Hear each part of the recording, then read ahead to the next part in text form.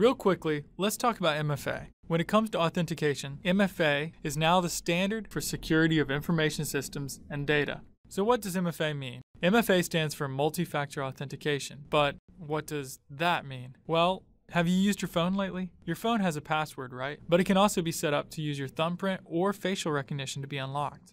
You have multiple forms or factors of authentication, multiple ways to prove the phone is yours. This is an added security standard. It is used for online banking and a host of other apps.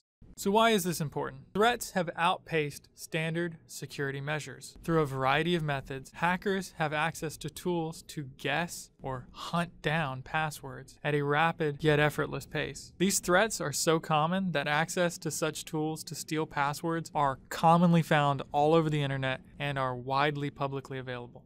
Let's break it down. A password is no longer enough, no matter how convoluted it is. Simply stated, passwords are officially old school.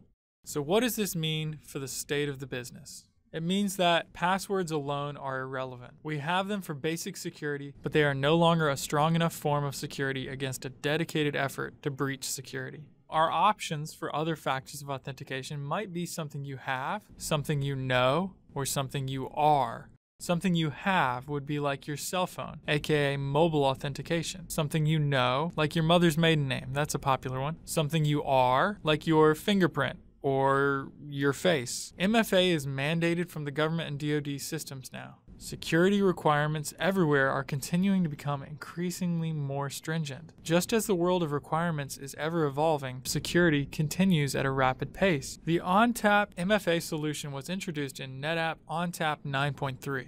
The solution enables multi-factor authentication for administrative access via SSH, On-Command System Manager, also known as ONTAP System Manager, and On-Command Unified Manager, also known as ActiveIQ Unified Manager. Here's how administrator multi-factor authentication via SAML 2.0 works. The administrator logs in to the System Manager or Unified Manager via web browser. The administrator's web browser is redirected to the identity provider, IDP, which performs the user authentication. Identity provider sends a SAML token indicating the administrator was authenticated and access is permitted. By the way, our MFA solution has been validated with both Microsoft ADFS and Shibboleth IDP solutions. So what is the takeaway? MFA is here to stay and will continue to evolve by incorporating additional means of authentication. Remember, we went from fingerprints on your phone to using your entire face. Industry regulations are requiring MFA to address weaknesses in traditional username-password authentication. Organizations and entities such as DoD, federal government, and a growing list of verticals are requiring the use of MFA. The NetApp MFA solution continues the focus of differentiation through security.